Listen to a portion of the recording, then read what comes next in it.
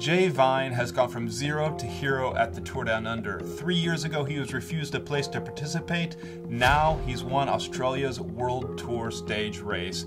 Yesterday, after 6 days of racing, the Aussie of UAE Team Emirates claimed victory in the first World Tour race of the season ahead of Simon Yates and Pello Bilbao. The 2023 edition was the first year back after cancellations due to COVID. In the last edition held in 2020, the local national team had refused Jay Vine a spot to race. This year, in his first participation, he came to the race as UAE's new star rider, joining a squad that includes Tadej Pogacar, two-time Tour de France winner. UAE Team Emirates signed him this offseason, getting him out of his contract with Team Alpecin after he'd won 2 hard-fought mountain stages at the Vuelta a España. You'll remember his name as he was a Zwift Virtual Academy winner, earning him a spot on Team Alpecin. In his first race with the team, he went on to place second overall in the Tour of Turkey. UAE is heavily focused on winning the Tour de France for a 3rd time with Tadej Pogacar, and the team also includes star riders like Adam Yates and Brandon McNulty, and clearly they see huge potential in Jay Vine. I don't think the Tour Down Under is an accurate representation of Grand Tour form, but you know what? You never know, he said when asked about being a Grand Tour contender. I'm only just at the start to build for my year, so we'll see what happens. He added, there's plenty more fun to come.